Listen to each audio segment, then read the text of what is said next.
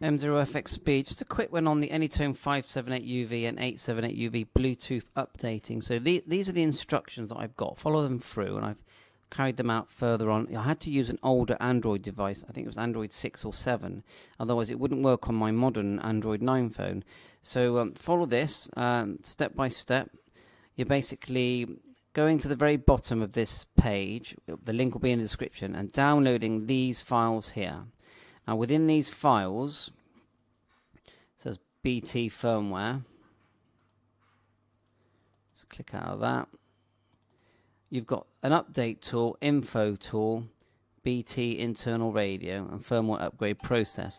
Now they do say connect your phone to the computer to transfer these across, but the quickest way is just to download Facebook Messenger.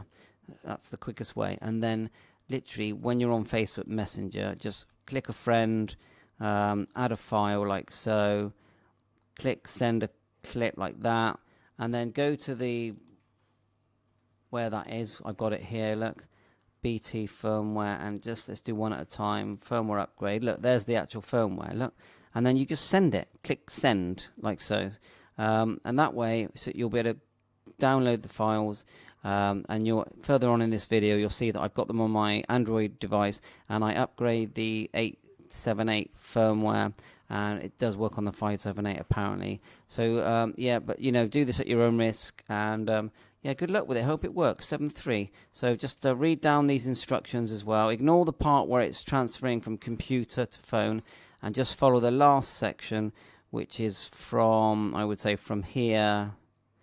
So what page is that? From page 2 downwards, look, the actual process of running this correctly. Just read it carefully, step by step, get to the end, and good luck with that. So 7.3, all the best. What we're going to do is transfer those files using this older Android device that I've got, because I know it works. So what we did, we just added Messenger, Facebook Messenger. We'll delete it afterwards because obviously it gets a lot of notifications.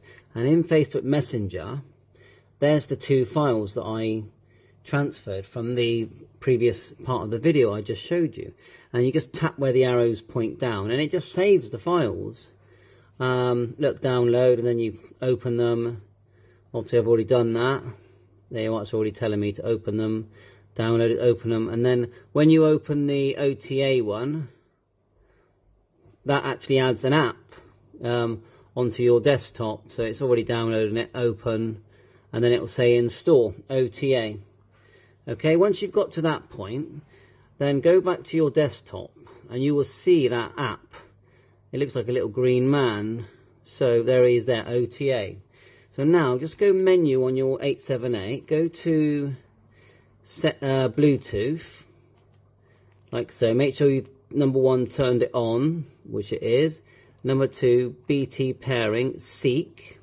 So it's seeking. Now open this app, and in this case, because it's an older Android 6, hit the 3 dots at the top here. Now I'll try and dim it down so you can see what's there, but it's a bit hard. But anyway, 3 dots here, top right, and then hit scan BLE, right? And then the one that is on here is this LE29DC. Now I think that's older than the one I've got, but we'll hit it anyway just so for the older ones. Look, connecting with LE, so it's connected, and now we hit this thing here that says Bluetooth. Okay, and then back out of that, and then choose the B707 audio bin. That's your firmware, and then here it says upgrade. Click upgrade. Okay, and now it's going to upgrade. So these are talking to each other now. Let's try and get a bit closer. And it takes about, well, it was quite quick. Oh, do you know why it's failed? It's failed because I've already done it. But it takes about, I don't know, 3 or 4 minutes, and at the end of it, it's upgraded your Bluetooth firmware. So yeah, I think hopefully this will help you use the previously discussed items. 7.3, all the best.